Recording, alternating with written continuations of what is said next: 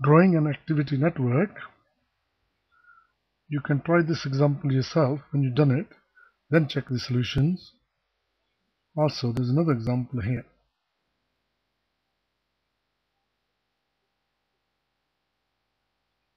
Now let's do this example. So activity A and B are independent. So start the event 1. A can start and B can start. Then C depends on both A and B. So the event 2, now we have to bring A down, but we can't bring it just like that. So we bring a dummy.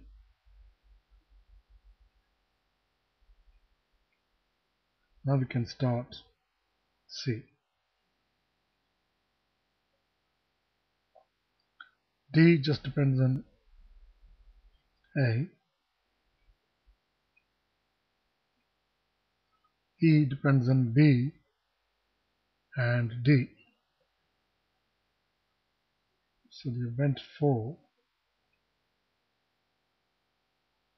because we already used B, so we have to bring a dummy now from here to there. So this is E.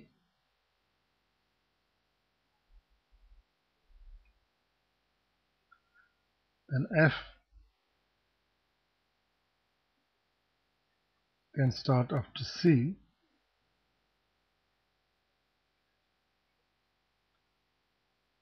So this is F.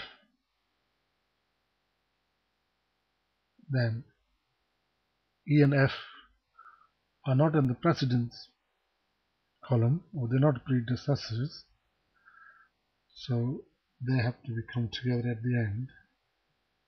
That's the event number 6, and that's the end. And this was the start.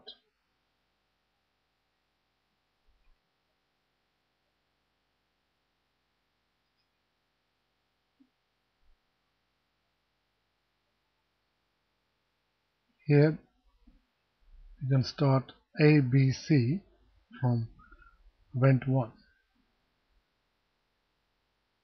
So that's the start. So we can take A up, C to the right, and B down.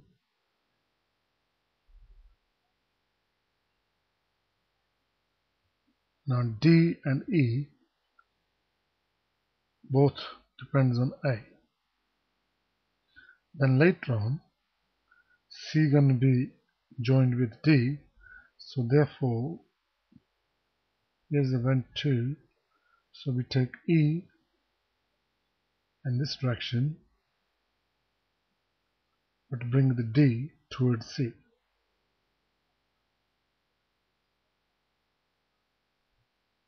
Now F and G both depends on B. So the event number 3, this is F,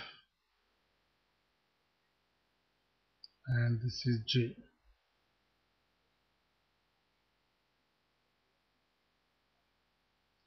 H depends on C and D, so we can join them together.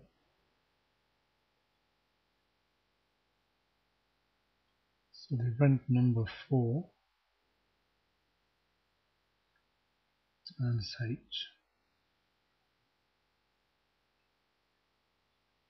Next, I depends on E, so it's 5, and it's I. Next, J depends on F and H. So H and F has to join together.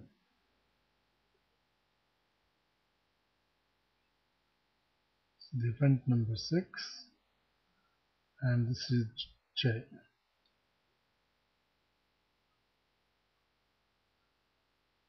K going to be GJ, We also need G for L as well.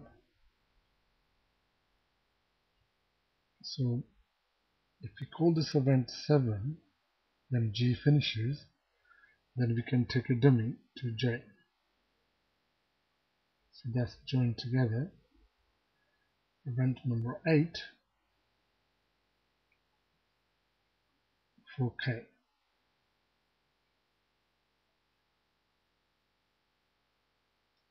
Then L depends on G.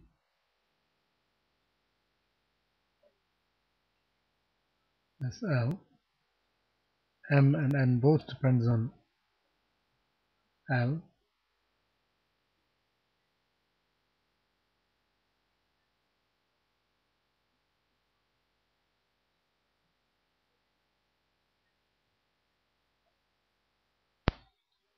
So event number 9. So this is M and N. Now I, K, and N do not appear in this column.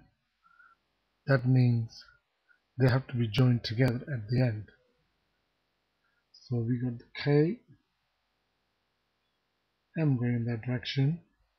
Then we have to bring I in that direction.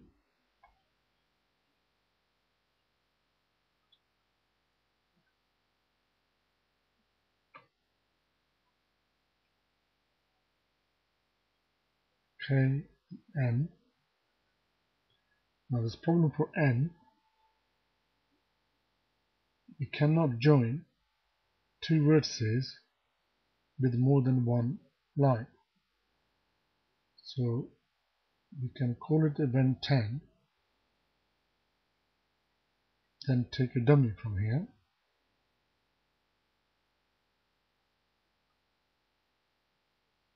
So this is the event number 11, and this is the end.